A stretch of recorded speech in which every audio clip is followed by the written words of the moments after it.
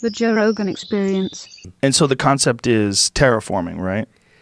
That's not going to happen. I think even Elon would tell you that's not going to happen in his lifetime. That's something that like generations from now we could think about. That's hard. So there's some sort of domed civilization, like what? Yeah, we're gonna live in some kind of pressurized compartment, some kind of pressurized habitat. So it'd be kind of like science fiction, like what you see in science fiction things, where ships land on planets and people live inside the ships, and you can't go outside unless you wear a suit. Unless you wear a suit, yeah. Wow. But hopefully there'll be plenty of room inside once this thing grows to be really big. We also have to make sure it's really, really well protected from radiation, because even once you're on Mars, you have to worry about those GCRs and yeah. Didn't he have an idea to like nuke the caps?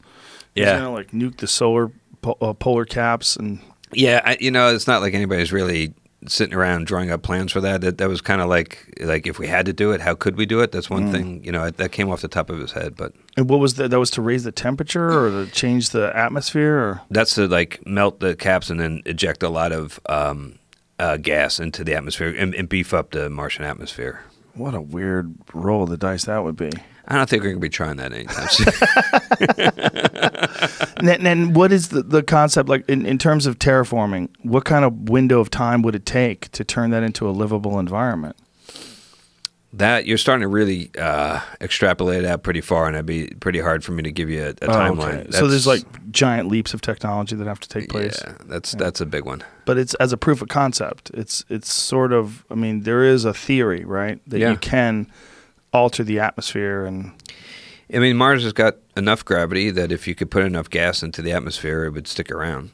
Kind of like, it's got it's possible. You're not going to get to one atmosphere pressure like 14.7 psi like we enjoy here, but might be enough. Now, and their gravity is what percentage of Earth's? It's about a third. Yeah. Wow. So right.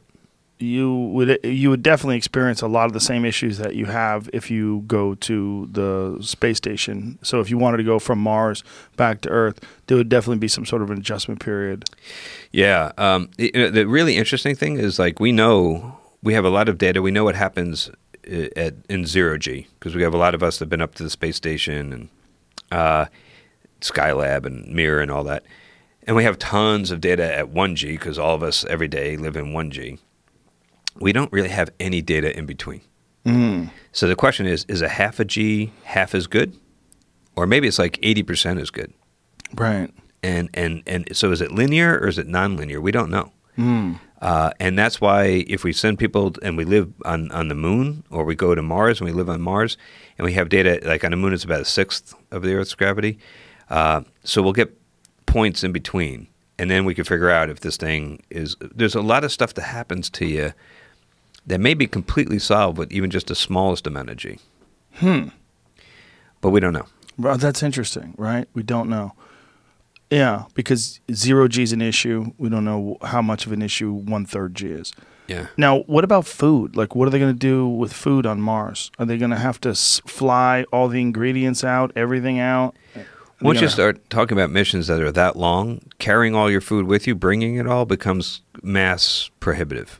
You just got to take so much, and and that just means you need that much bigger of a rocket, and it just after a while it gets to the point where it doesn't work. What's all the food for the rest of your life, essentially? Yeah.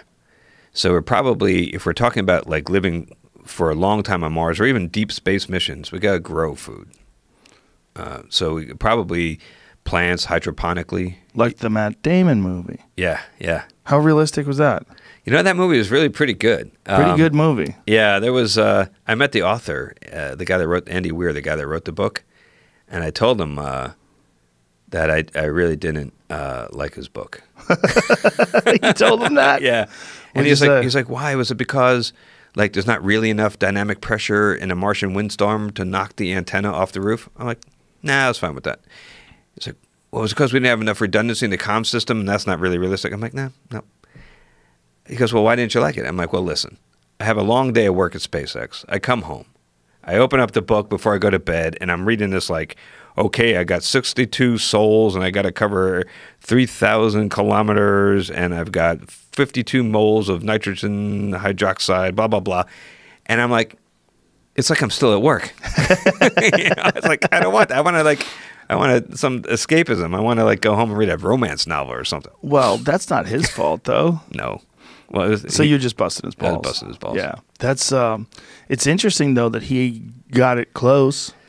Yeah. Yeah, he did a great job, that's actually. I mean, for some, does he have a background in that? Yeah, I think he does. I think he's an engineer or something. Okay, that makes more sense. Yeah. Yeah, but that movie was terrifying. Like the idea that you can get stuck up there. The only part of the movie, which I don't think was in the book, that was not realistic at all, was when he cuts his glove and does the Iron Man thing. He's like flying back to the spaceship. You can't really control it. You'd spin out of control if you tried that. You'd also need a big hole to really get enough propulsion, and then your suit would deflate. I mean, that's just not going to work.